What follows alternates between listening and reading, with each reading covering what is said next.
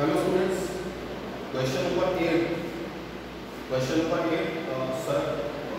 हम कर रहे थे। This is the question number 8, important question, remember. और बहुत बार ये बोर्ड एग्जाम में पूछा जा चुका है। तो बेटा क्वेश्चन क्या है, x y and x dash y dash they are two parallel tangents। ठीक है, क्वेश्चन आप पढ़ लीजिए एनसीईआरटी में वो question. x y and x dash y dash are two parallel tangents to this circle with center another tangent AB with point of contact C। ठीक है, AB circle के ऊपर क्या है, टेंजेंट xy और x dash y dash ये भी tangent है और ये भी टेंजेंट है। यहाँ पे पॉइंट ऑफ कांटेक्ट क्या है, C। xy के लिए पॉइंट ऑफ कांटेक्ट क्या है, P, और x dash y dash के लिए पॉइंट ऑफ कांटेक्ट क्या है, Q। ठीक है, ओके। अब यहाँ पे हमने ये प्रूव करना that angle AOB equals 90 degree। That is, we have to prove that this angle it is equal to 90 degree। ठीक है, स्टार्ट करते हैं प्रूफ।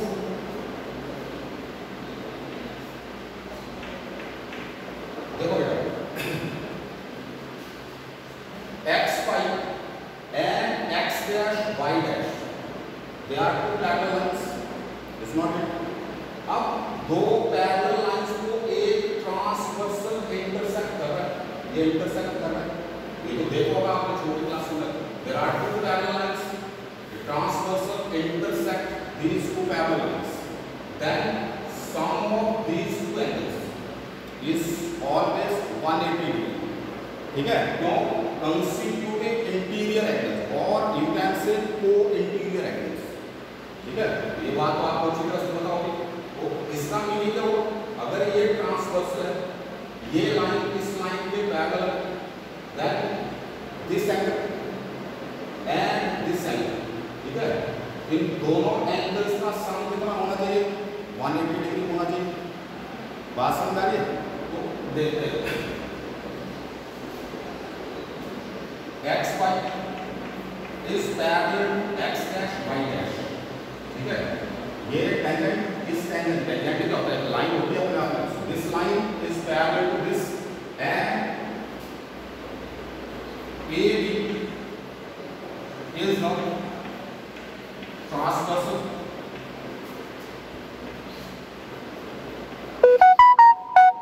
ठीक है, it implies एंगल PAB ये एंगल एंड एंगल QBA दोनों का सम कितना हो जाएगा, 180 डिग्री। ठीक है, तो लिखते हैं angle PAB plus angle QBA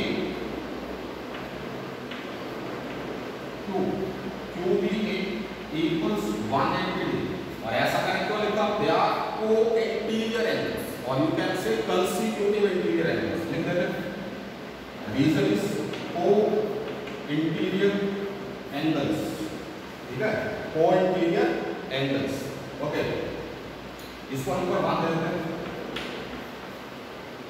ठीक है, अच्छा अब बेटा एक्सटर्नल पॉइंट, ये एक्सटर्नल पॉइंट, इस एक्सटर्नल पॉइंट से हम क्या कर रहे हैं, सर्कल के ऊपर टेंजेंट ड्रॉ कर रहे हैं। ये टेंजेंट लाइन।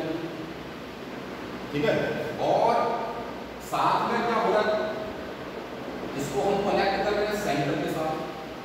ठीक है, मैंने आपको थ्योरम बताई, ये कोई सर्कल। ठीक है, एक्सटर्नल पॉइंट से जब भी आप टेंजेंट ड्रॉ कर रहे हैं, ठीक है, दिस इज सेंटर, तो क्या होता है, जब मैं इस लाइन को कनेक्ट कर रहा हूँ, ठीक है, इस लाइन को अगर मैं कनेक्ट करूंगा तो ये एंगल और ये एंगल, ये दोनों एंगल्स क्या हो जाएंगे, इक्वल। बताया था ना आपको। ठीक है, ऐसे ही ये एंगल इक्वल हो जाएंगे, लेकिन इस एंगल की हमें जरूरत नहीं है। बात समझ आ गई? हम क्या करेंगे, देखो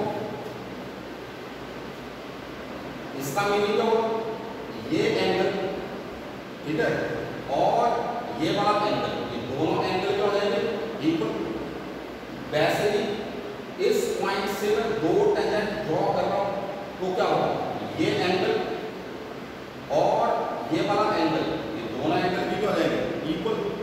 ठीक है, पूरा एंगल को लिखेंगे, यहाँ पे लिख देते हैं दिस एंगल इज 1 से दिस एंगल इज 2, ये वाला एंगल 2, इस वाले एंगल को 3 बोल देते हैं और ये वाला एंगल जो है दिस इज 4, ये वाला एंगल। ठीक है बेटा, तो लिखेंगे वी नो दैट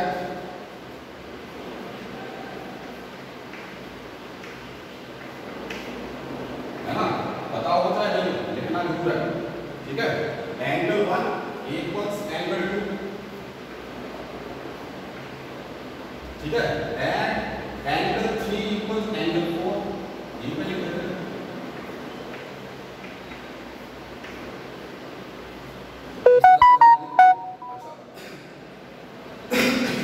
इसका मीनिंग क्या होगा, अगर ये दोनों एंगल इक्वल, ठीक है, एंगल 2, ये जो एंगल है ये इस पूरे एंगल का क्या हो जाएगा, हाफ लिखा जा सकता है। Angle 2 is half of angle PAB, ऐसा आप बोल सकते हैं, लिखते हैं। It implies angle 2 equals half of angle but PAB, क्योंकि यहाँ पे PAB लिखा है, यहाँ पे लिख दिया angle 2 equals half of angle PAB and angle 3 ये क्या हो जाएगा, is also half of angle QBA, क्या लिखा है QBA, यही यूज करूंगा, it is half of angle QBA। ठीक है, ओके। अब ये जो पार्ट है इसको मैं सेकंड बोल देता हूँ, ठीक है, सारे को मैंने सेकंड बोल दिया। अब मैं इक्वेशन नंबर फर्स्ट, ये जो इक्वेशन है इसमें क्या करूंगा, दोनों तरफ हाफ से मल्टीप्लाई कर देता हूँ, हाफ से, क्यों, हाफ आ रहा है, एक तरफ तो कर नहीं सकते, बैलेंस नहीं करनी पड़ेगी, एक गाल पे थप्पड़ दूसरे पे थप्पड़, बैलेंस। ठीक है, क्या किया, यहां पे लिखा हूं ऊपर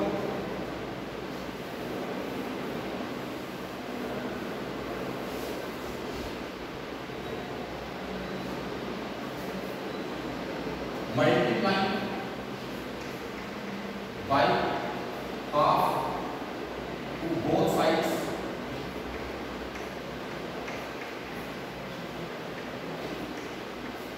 ऑफ इक्वेशन 1। ठीक है, इक्वेशन 1 में मैंने क्या किया, दोनों तरफ हाफ से मल्टीप्लाई कर दिया, तो क्या लिखेंगे, half of angle PAB plus half of angle QBA and equals half of 180 degree.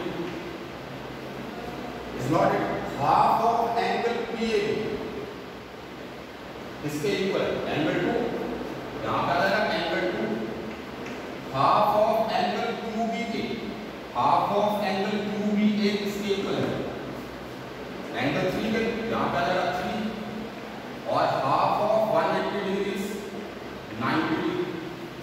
Is not it, give it number 3।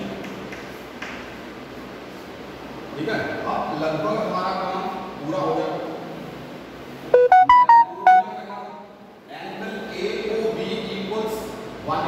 देखो ये वाले ट्रायंगल यूज कर लें,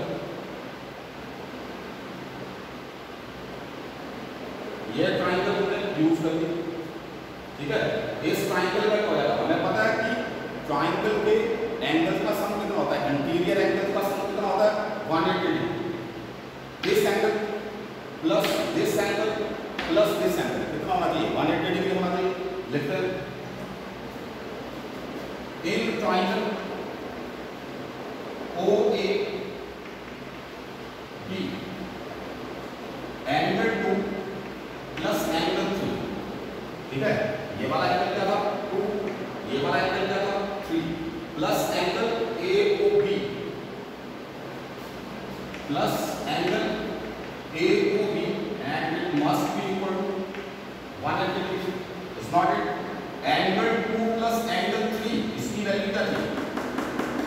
90, ठीक है। सो by equation 3 angle 2 plus angle 3 की जगह लिख दिया 90 degree plus angle AOB equals कितना जाएगा 180 degree, which implies angle AOB equals 180, 90 सब जाएगा 180 माइनस 90 क्या जाएगा 90, ठीक है, which is what you wanted to prove, ठीक है। तो अच्छी तरह से देखना, इंपॉर्टेंट क्वेश्चन। नेक्स्ट क्वेश्चन की तरफ चलते हैं।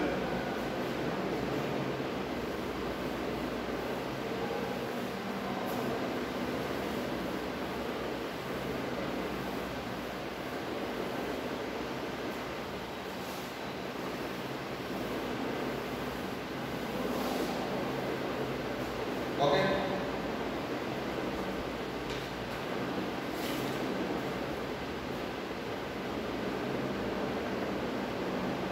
question number 10. The question is, prove that the angle between two tangents drawn from an external point to a circle is supplementary to the angle subtended by the line segment joining the points of contact at the center. Question क्या है? समझ लीजिए। This is a circle, ठीक है।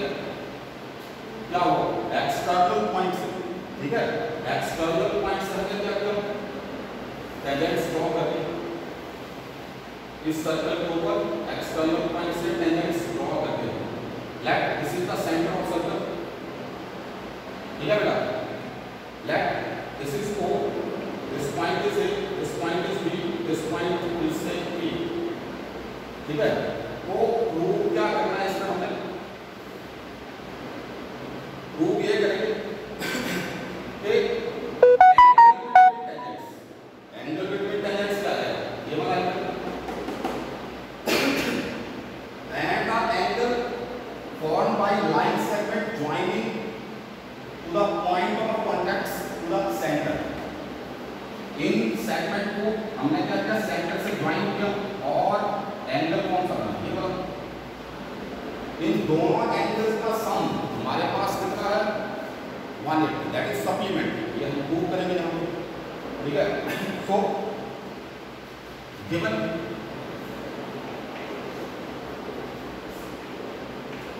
क्या जाएगा, given में क्या जाएगा PA and PB are two tangents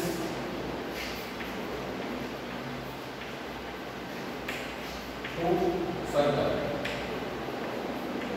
with center O, ये लिखना होगा with center O, okay.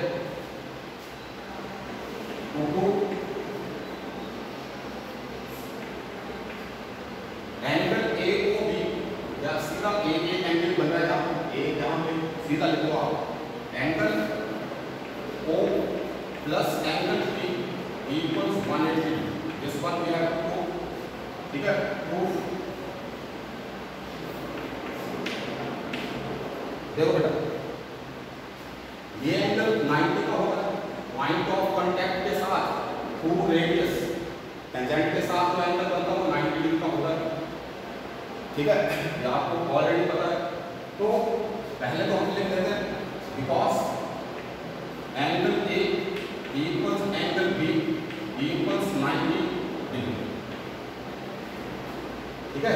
Reason क्या है, angle made by tangent with radius through point of contact, theorem first theorem लिखना आपने साथ, angle made by tangent with radius through point of contact, इसलिए ये दोनों एंगल कितने 90 डिग्री के। अच्छा AOBP क्या बना रहा है, कोऑर्डिनेटर बना रहा है आपको, ठीक है। लिखते हैं इन coordinator AOB angle A plus angle O plus angle B plus angle P equal कितना हो जाएगा 360, ठीक है। That is the angle sum property of quadrilateral, ठीक है। क्वाड्रिलेटरल पे 4 एंगल्स का सम, इंटीरियर एंगल का सम 360 डिग्री होता है, okay. Now angle A is 90, angle O, angle B again 90 plus angle P equals 360, which means angle O plus angle P equals 360 और ये 90 plus 90 कितना होगा 180, दूसरी साइड हुआ क्या सब्ट्रैक्ट हो जाएगा, दूसरी साइड का -180, that is equal to 180, which implies angle O plus angle P equals 180, hence यही प्रूव करना था इसमें, angle O plus angle P equals 180 degree, ठीक है बेटा, ओके। नेक्स्ट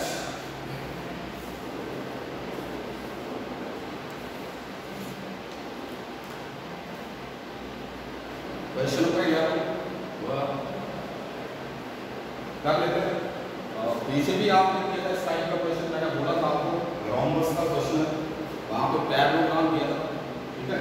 तो अपोजिट साइड्स का जो सम होता है मैंने आपको बताया था, इंपॉर्टेंट है, कई बार को न्यूमेरिकल क्वेश्चन पूछा जाता है वहाँ से। तो अपोजिट साइड्स का सम जो है वो इक्वल हो जाता है कब, जब क्वाड्रिलेटरल सर्कल को क्या करता है सर्कमस्क्राइब, ठीक है। इसमें भी कुछ वैसे let us check.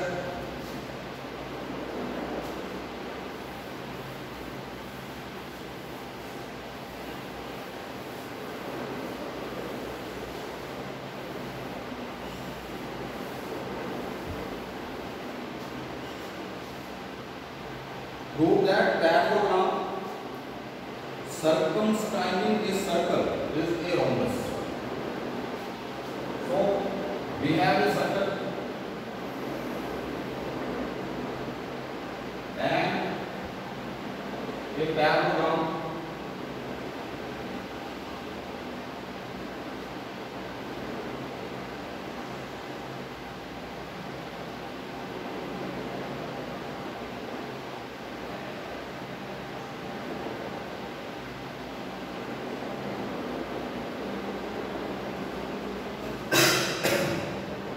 that A, B, C, D is a parallelogram which intersect the side of parallelogram, ठीक है। parallelogram intersect the circle at P, Q, R and S, ठीक है। अब हम प्रूव करेंगे ये पैरेललोग्राम दिया A, B, C, D से पैरेललोग्राम, ये पैरेललोग्राम एक रोम्बस बन जाएगा, ठीक है। कैसे बनेगा यही हम चेक करेंगे। सो गिवन आप लिख लीजिएगा, क्या लिखना है जरूर, पैरेललोग्राम ABCD सर्कमस्क्राइब, ठीक है, circumscribe the circle to prove, यहां से चल रहा हूं मैं, to prove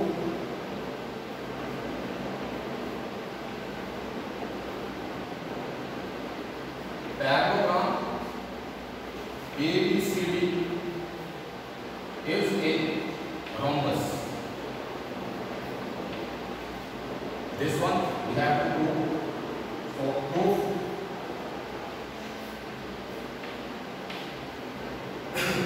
tangents drawn from external point are equal in length, ठीक है। पहले यही यूज किया था हमने, एक्सटर्नल पॉइंट से टेंजेंट की लेंथ क्या हो जाती है सेम, एक बार में लिख देना, ठीक है।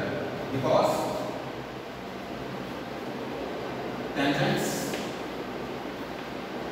drawn from external point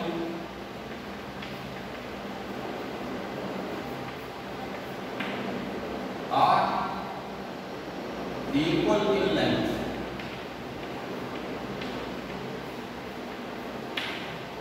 ठीक है बेटा, okay.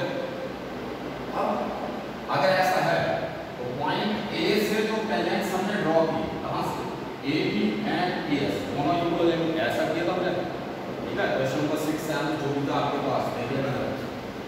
It implies we can say A B equals S, ठीक है, इस टेंजेंट की लेंथ इस टेंजेंट की लेंथ के इक्वल रहेगी। बी से क्या होगा, बी बी इक्वल्स बी, ठीक है, सो बी बी इक्वल्स बी। सी से क्या हो जाएगा, C R equals C to, ठीक है, C R equals C to. D से क्या हो जाएगा, D R equal D S. This is first, second, third, fourth. पहले करवाया जा चुका, आप उसके में जल्दी जल्दी बता रहे हैं, ठीक है। यहाँ पे लिख देते हैं F first, second, third and fourth, ठीक है। ऐड करने का मीनिंग यहाँ पे क्या होता है, ऐड करने का मीनिंग क्या, लेफ्ट साइड में ऐड करेंगे और राइट साइड को राइट साइड में ऐड करेंगे। ऐड करते हैं A B plus B B plus C R plus B are, ठीक है, equals A S plus B B plus C two plus D S. ठीक है बेटा, इस तरह से लिखा जा सकता है। ये भाई A B plus B B क्या बना है, ए बी लिख दिया, और C R plus B are, C R plus B are क्या बना रहे हैं, C D. A S plus D S, A S plus D S मिलकर क्या बना रहे हैं, A S plus D S मिलकर क्या बना रहे हैं, ए डी।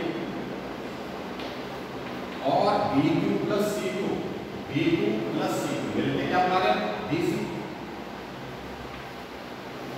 ठीक है। तो यहां तक तो आप कर चुके थे। अब वहां पे क्वाड्रिलेटरल वर्ड यूज हुआ था, यहाँ पे क्वाड्रिलेटरल नहीं है, यहाँ पे क्या बोला है, ए बी सी डी से पैरेललोग्राम, ठीक बोला है। और अगर पैरेललोग्राम है तो क्या होता है, opposite side of parallelogram are always equal, ठीक है। तो लिखते हैं because A B C D is a parallelogram which implies AB equals opposite side plus CD and BC must be equal to AD, ठीक है। तो ये जो CD है इस इक्वेशन, ठीक है, जो CD है इसको मैं क्या लिखूंगा, AB, और यहाँ पे AD को किसके इक्वल है, BC को, मैं AD को BC से रिप्लेस करूंगा, ठीक है। इसको फिक्स नंबर देते हैं। Then fifth implies, equation fifth implies क्या, CD की जगह AB लिख दिया क्या बन जाएगा, twice of AB, AB plus AB लिख सकते हैं ना फिर, और AD को क्या लिखा, BC, BC plus BC क्या होगा, twice of BC, 2 से 2 कट हो जाएगा दोनों तरफ, क्या लिखेंगे, AB equals BC। AB मतलब ये साइड जो है पैरेललोग्राम को इस साइड पे इक्वल आ गई BC के, और किसी भी पैरेललोग्राम की अगर एडजेसेंट साइड का कोई एक पेयर इक्वल हो, ठीक है, तो क्या बन जाता है, कॉम्पस।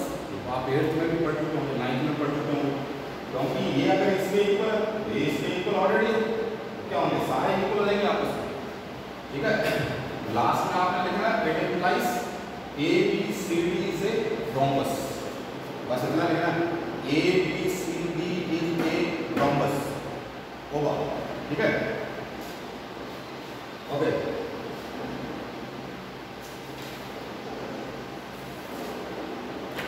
नेक्स्ट क्वेश्चन ये मैं करने जा रहा हूँ 12th क्वेश्चन में। इसके बाद 13 क्वेश्चन जो है वो आपने खुद करना है, ठीक है। 13 क्वेश्चन आप खुद करेंगे उसके बाद, ठीक है, बिल्कुल इजी क्वेश्चन है। 12th मैं करवाने जा रहा हूँ, इसको आप देख लीजिए जरा।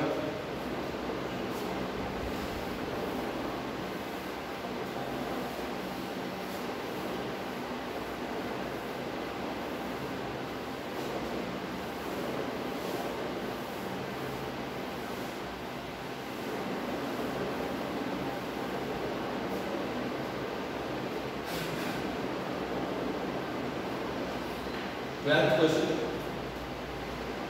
Important one. Remember, the triangle ABC is drawn to circumscribe a circle of radius 4 cm such that segment BD and DC into which BC is divided by the point of contact D are length 8 and 6 respectively. Find the side radius AC. तो figure आपके पास given है, ठीक है? This is the circle.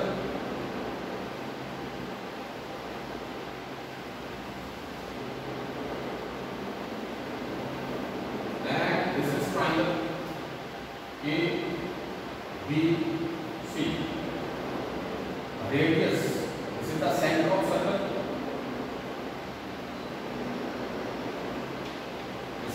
सारी करनी है, radius बड़ी, और रेडियस कितनी है 4 सेंटीमीटर।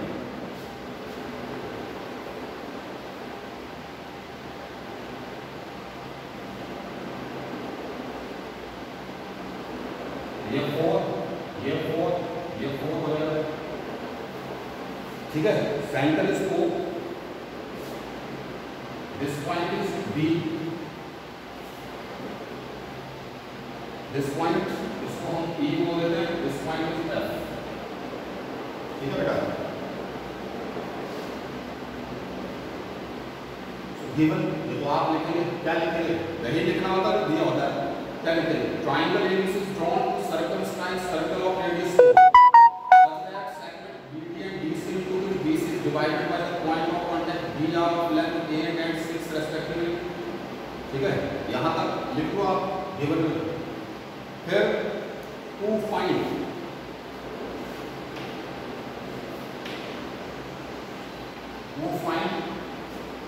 AB and AC, यहाँ आप लिख सकते हैं length AB and AC, we have to find out. Now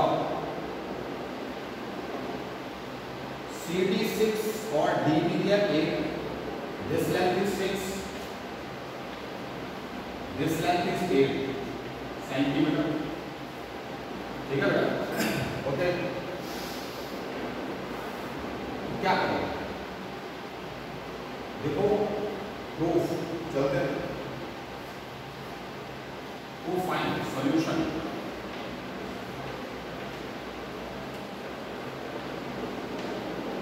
क्या करेंगे, पहले तो टेंजेंट्स का कॉन्सेप्ट लगाते हैं, बाद में चेक करते हैं क्या होता है, ठीक है। अच्छा, टेंजेंट्स के कॉन्सेप्ट के अकॉर्डिंग क्या होता है, कहाँ से, यही से चलते हैं। BD equals BX होगा कि नहीं, एक्सटर्नल पॉइंट से जब टेंजेंट्स ड्रॉ करते हैं तो उन टेंजेंट्स की लेंथ क्या हो जाती है, सेम हो जाती है 6, ठीक है। पॉइंट C से भी हम क्या कर रहे हैं, टेंजेंट्स ड्रॉ कर रहे हैं, CD must be equal to है CD, और अगर ये 8 है ये भी कितना हो जाएगा 8, ठीक है। अब बात है इस पार्ट में, एक्सटर्नल पॉइंट से टेंजेंट्स ड्रॉ हो रहे हैं, दोनों लेंथ हो जाएंगे इक्वल, तो मैंने क्या किया, इसको x मान लिया, अगर ये x है ये कितना हो जाएगा, ये भी x हो जाएगा। फिगर में सब कुछ लिखा आपने, वहाँ पे ज़्यादा लिखने की जरूरत नहीं है, फिगर में शो कर दीजिए आप अच्छी तरह से, ठीक है जी, ओके। तो स्टार्ट करते हैं, एरिया लेते हैं, एरिया, ठीक है। दो केस में एरिया निकालेंगे। पहला तो देखो क्या करेंगे, इसको कनेक्ट कर देंगे ऐसे,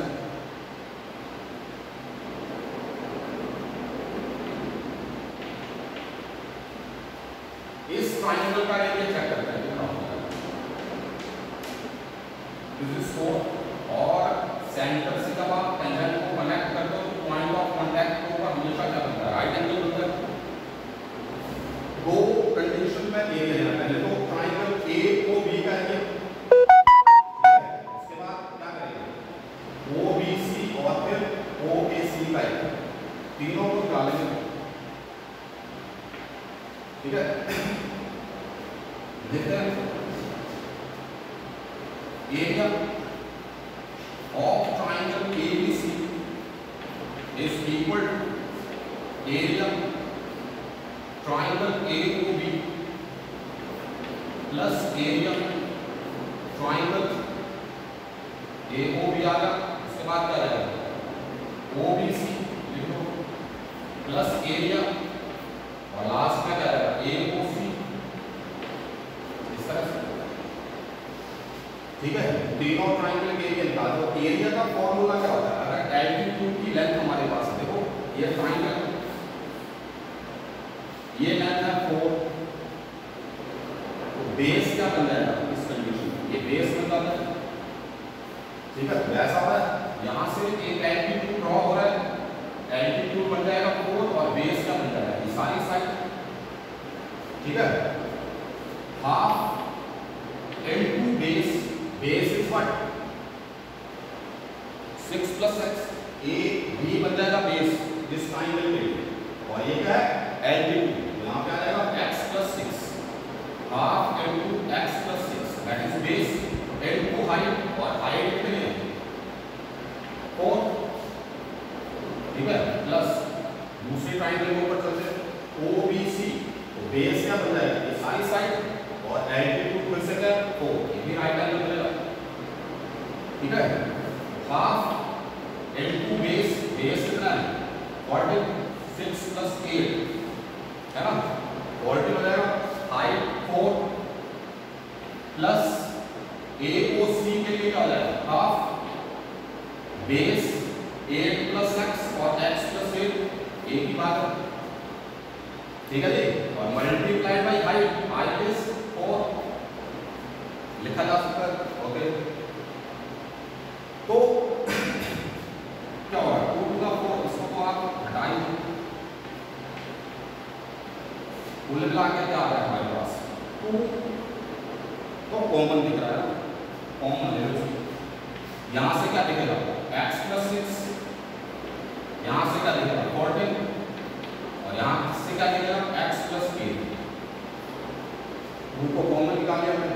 अब कुल मिला के क्या आ जाएगा 2 into x + x is 2x, 14, 6 + 8 14, 14 + 14 कितना आ जाएगा 28, फिर 2 कॉमन है बाहर ले आए, 2 बाहर ले आए, 2 into 2 अंदर क्या दिखेगा x + 14।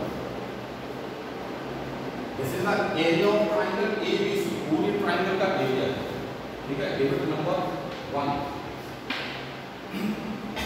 ठीक है बेटा, अच्छा ये तो हो गया फर्स्ट पार्ट। अब सेकंड पेज में एरिया निकालेंगे, 9th में पढ़ा आपने हीरोन्स फॉर्मूला। ठीक है, हीरोन्स फॉर्मूला के अकॉर्डिंग सेमी पैरामीटर पहले निकाला जाता है, फिर एरिया का जाता है root of s into s minus a into s minus b into s minus, ऐसे होता है। ओके, तो वैसे ये निकाल दें, ऊपर निकाल देता हूँ यहाँ पे,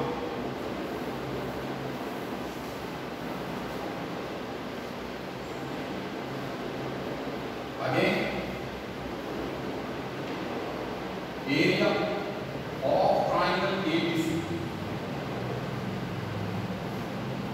ठीक है, is equal to square root of s into s minus a, s minus b, s minus ये होता है, और s इसमें कितना सेमी पैरामीटर, तो सेमी पैरामीटर को साथ में निकालो, s stands for semi parameter, सभी को पता है, लाइन में पढ़ चुके हैं। सेमी पैरामीटर क्या होता है सम of all the sides divided by 2, parameter क्या होता है सम ऑफ ऑल साइड्स, तो सेमी पैरामीटर क्या हुआ सम of all sides by 2, that is semi parameter. तो क्या आ जाएगा 40, एक साइड में एक किसी एक साइड को मान लो, ए बी सी किसी को मान सकता है 40, ये कितनी है x + 8, और ये कितनी है x + 6 divided by 2, is not it, कितना आ जाएगा 40, मतलब 2x + 28 बाय 2, 2 से डिवाइड करेंगे, यहाँ पे दिखेगा x और यहाँ पे दिखेगा 40, x + 40। ठीक है, ओके, सेमी पैरामीटर हमारे पास आ चुका है। अब हम डायरेक्ट वैल्यू पुट करेंगे,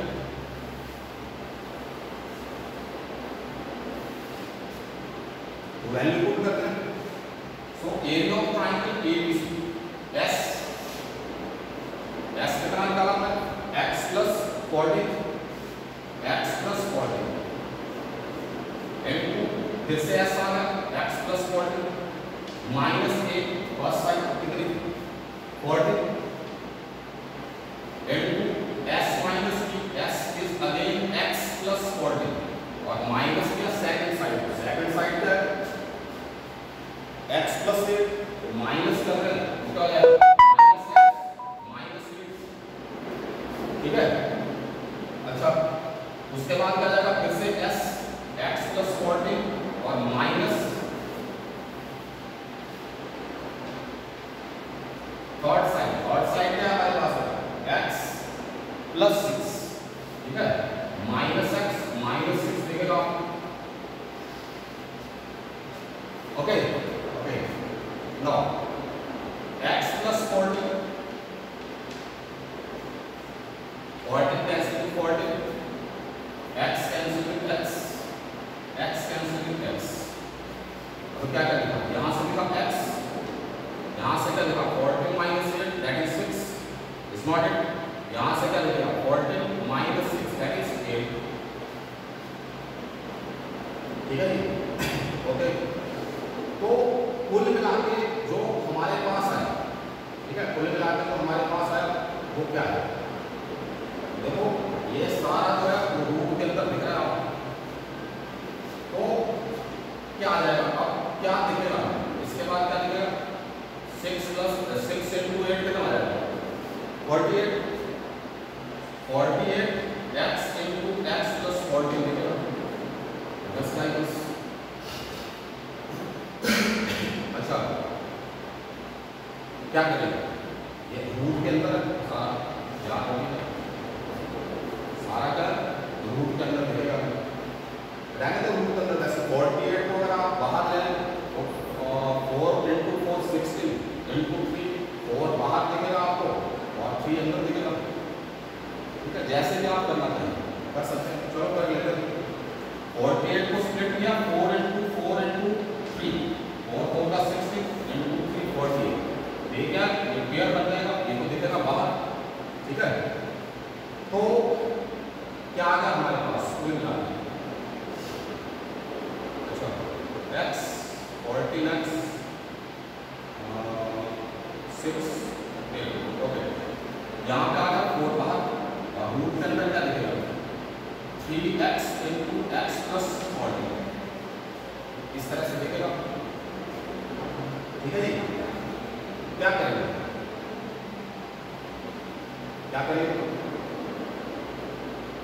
s x plus 14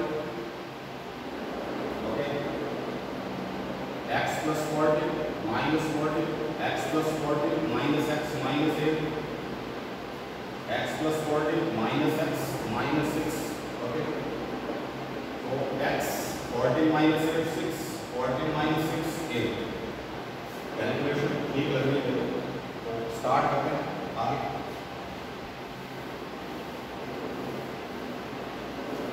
क्या करेंगे अब क्योंकि ये एरिया इसको लेंगे नंबर 2 ठीक है ये एरिया और ये वाला एरिया ये दोनों एरिया हमारे पास क्या होने चाहिए इक्वल होने चाहिए नहीं ठीक है ये एरिया जो है इस एरिया के इक्वल होना चाहिए क्योंकि यहाँ पे भी किस ट्रायंगल का एरिया था ABC का ये भी किसका एरिया ABC का ट्रायंगल तो एक ही दोनों एरियाज को क्या होना पड़ेगा इक्वल ठीक है। यहाँ पे आप लिखेंगे by first and second by first and second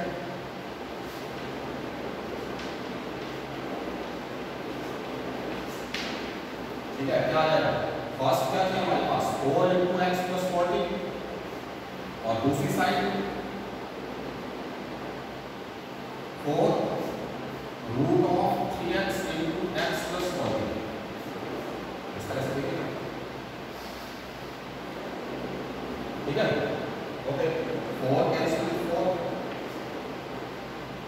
squaring करो स्क्वायरिंग बोथ साइड इसका स्क्वायर किया इसका भी स्क्वायर करेंगे ठीक है स्क्वायरिंग बोथ साइड्स, यहाँ पे आ जाएगा x प्लस 14 का स्क्वायर, ठीक है। और दूसरी साइड इसका स्क्वायर करेंगे, ठीक है, स्क्वायर किया है दोनों तरफ स्क्वायर है ना, स्क्वायर से रूट कैंसिल हो जाएगा, दिखेगा क्या 3x इंटू एक्स प्लस 14, ये तो यहाँ पे क्या 2 टाइम्स, यहाँ पे 1 टाइम खत्म, ठीक है।